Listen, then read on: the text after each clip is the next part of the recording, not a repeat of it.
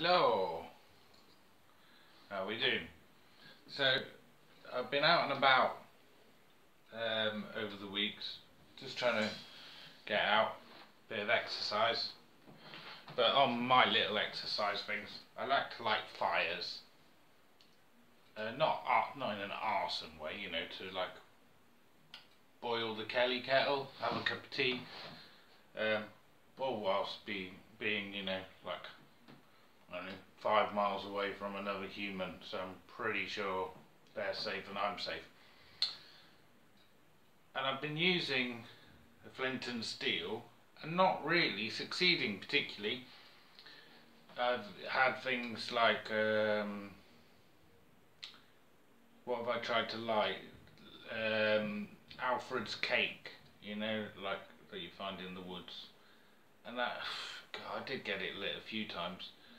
And I thought, I know. So I'm just going to try something now. So I'm not using any lighters, although I have had to on many occasions, because I've just failed to find something that sparkled. I know I can't use cotton wool. People say, oh, use that. I can't touch cotton wool. It's not happening. So, using a little trick I learnt in prison, and using something that we nowadays have on us pretty much every day, a little bit of hand sanitizer.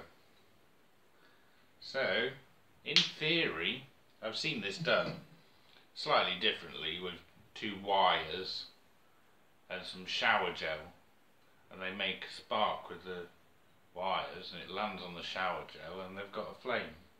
Dodgy. So, a little bit of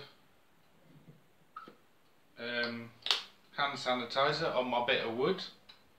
Get my flint and steel. Should be able to kind of see that. I've no idea if this is going to work, but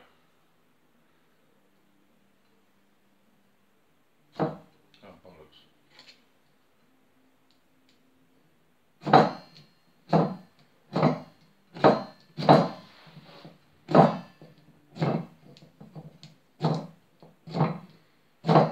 Ooh.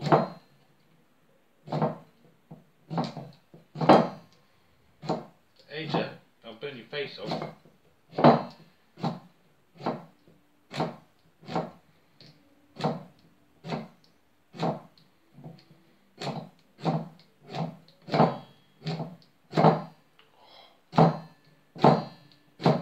Come on, you bastard! Burn! Oh.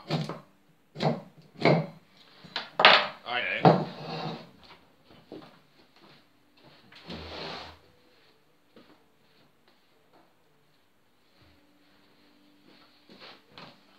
I think my flint and steel's, the thing's so short someone snapped it that I'm hurting myself.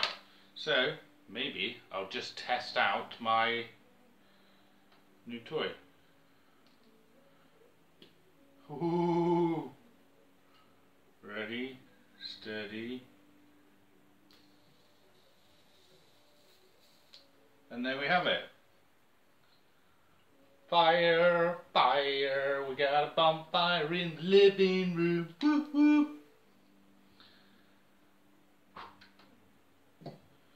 So, yeah, with a better flint and steel, I think that is definitely going to work. And a bit more practice from me.